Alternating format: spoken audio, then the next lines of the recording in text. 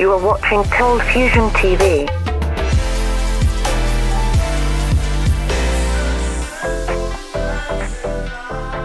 Hi, welcome to another ColdFusion video. What comes to your mind when I say Walt Disney? Some of you might think of classic cartoons and modern day movie masterpieces.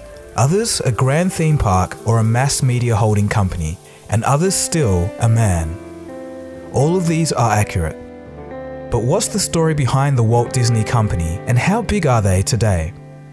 As we all know, it started with a man named Walt Disney, a sure genius, but the details of his life and the aspects that made him different from others are hazy to most. Walt Disney was an ambitious innovator who seemed to never give up. He also had another side. He was a perfectionist who was particularly stern to those he worked with. In this video, we'll learn all about Walt and the company he created, which is still relevant a better part of a century later. Let's begin. Born in Chicago in 1901, Walt was a pretty regular kid of the day and one of 5 children. During primary school, he expressed an interest in drawing and would practice sketching by copying the front page of his dad's newspaper. After a while, Walt's dad got the boy some drawing lessons, and he would subsequently draw for his high school paper. But the thing was, nobody thought of him as a particularly great artist. At age 17, Walt decided to send some of his drawings to magazines for publication, but they were all rejected. Rejection and persistence would be all too familiar to Walt over the next few years. In 1919, Walt finally got a job at the Pesman Rubin Commercial Art Studio, but was laid off a year later. After a failed attempt at starting an animation studio of his own with an ex-co-worker, Walt landed another job at the Kansas City Film Company. This is where Walt was first introduced to animated cartoons. His eyes were opened to a new world. The 1920s was when animation really started taking off in the form of silent short comedy sketches. Walt saw what was going on around him and took inspiration. He borrowed a book on animation and a camera and began to start shooting his own cartoons in a shed behind his house. During his work in the shed, Disney came across a superior animation technique to the one that was used at the Kansas ad company where he worked. After failing to persuade his boss to use the better animation method, Disney continued to work on his own cartoons by himself and would call these cartoons Laugh-O-Grams. Laugh-O-Gram would end up being the name of Walt's first animation studio, which he created shortly after, at the age of 20. Most people would be conservative with their first business venture, but Walt was passionate. He went out and spent all of his investment money on hiring animators for a film called Alice's Wonderland, based on the 1865 novel Alice's Adventures in Wonderland. This project was one of the first instances of Walt's creative genius. Here's why.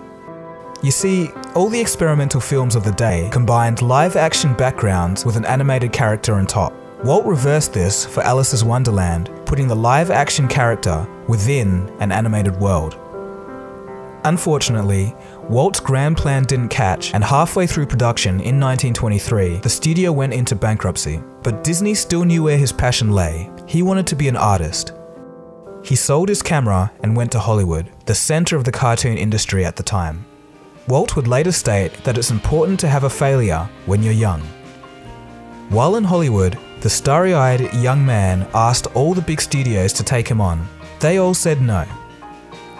Walt finally got lucky when he managed to sell a half-finished version of Alice's Wonderland to a New York film distributor, landing a contract for 2 seasons.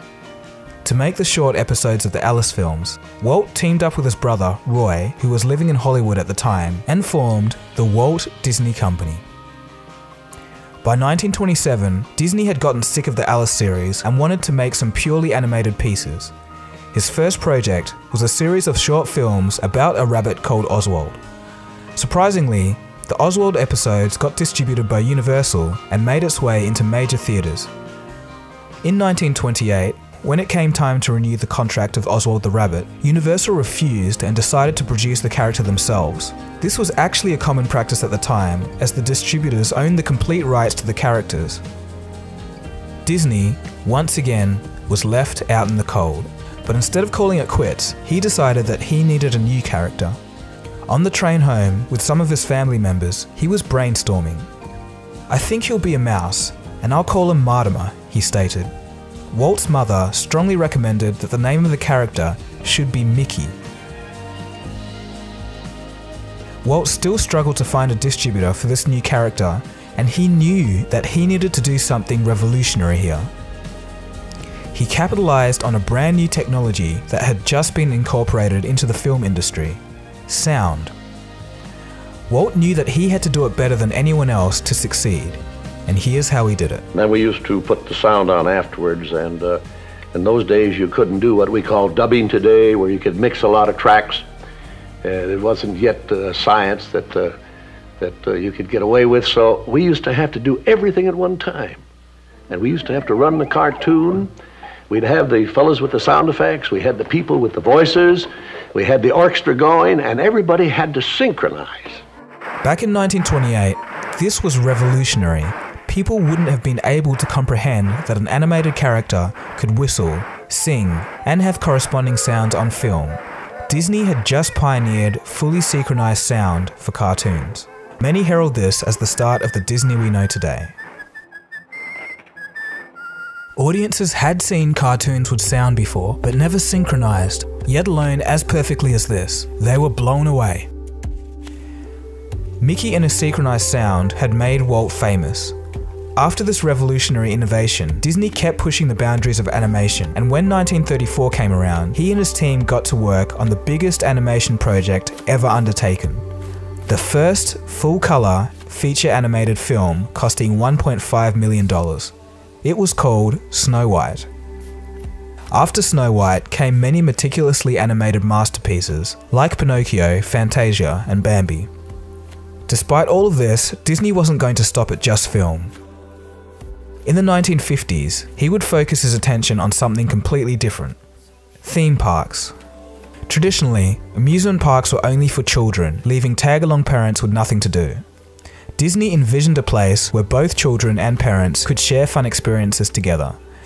This place was Disneyland, and it was opened on July 17th of 1955. Over the next few decades, Disney would break new ground in many areas of film, animation, TV, and even technology. In 1959, Disney would also pioneer 360 video. The technique, then called Circle Vision 360, used 9 cameras to stitch together a 360 video for 9 screens in a custom theatre. In 1963, Disneyland featured electromechanical robots. This was the first time people had ever seen such lifelike technology. Some early visitors thought the robots were actually actors. By this stage, the creative direction of the company was unstoppable.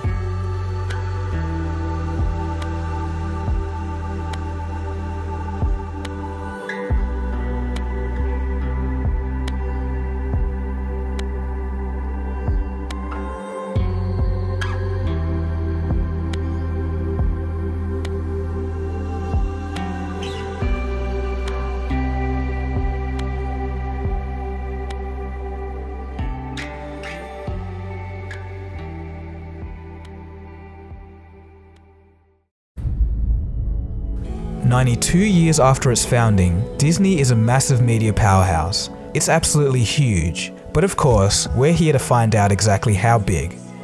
Let's start with the physical size. Disney World, located in Orlando, Florida, covers 43 square miles. That's about twice the size of Manhattan, or roughly the size of San Francisco. Epcot, which stands for Experimental Prototype Community of Tomorrow, is the biggest of the 4 theme parks in Disney World and was actually envisioned by Walt to be a livable futuristic city. Recently, Disney also opened a Disneyland in China, making it their largest foreign investment ever.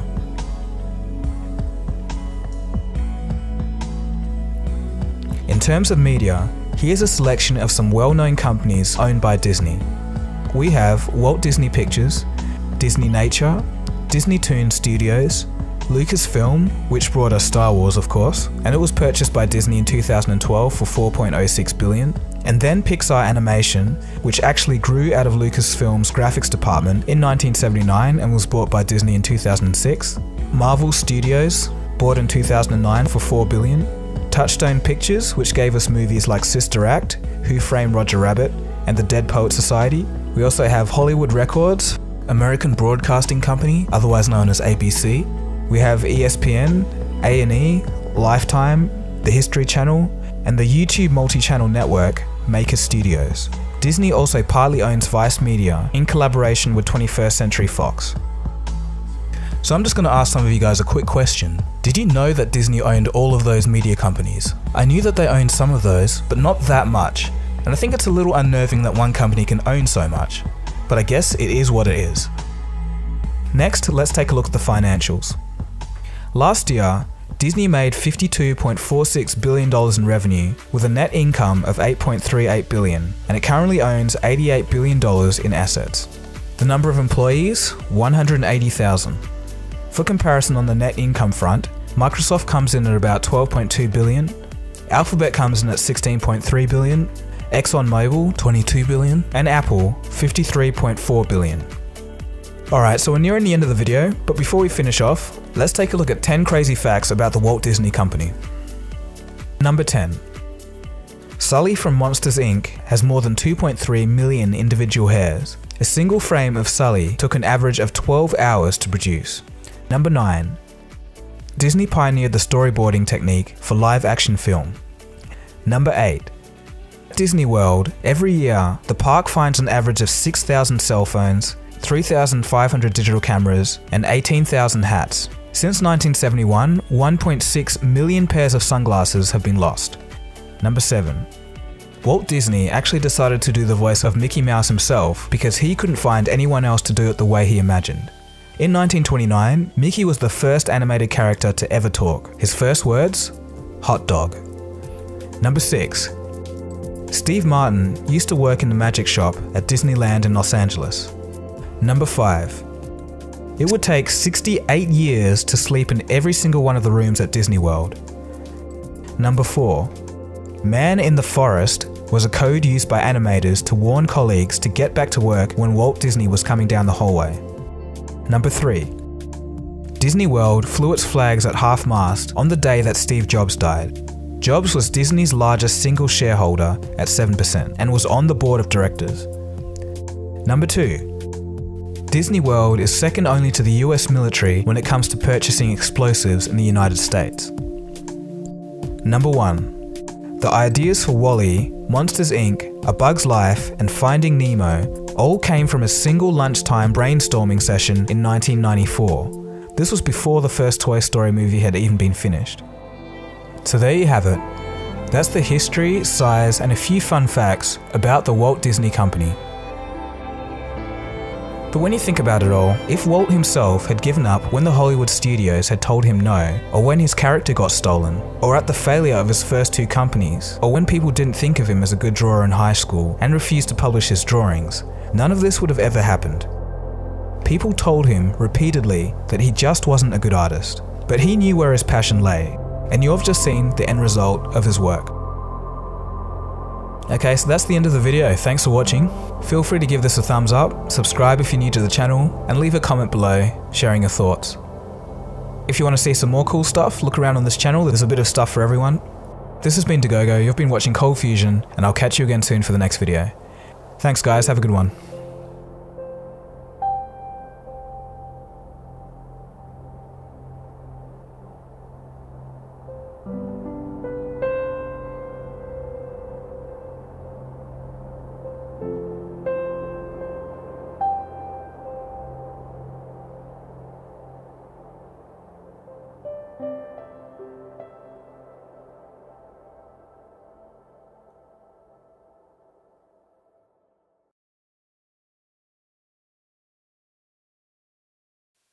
ColdFusion.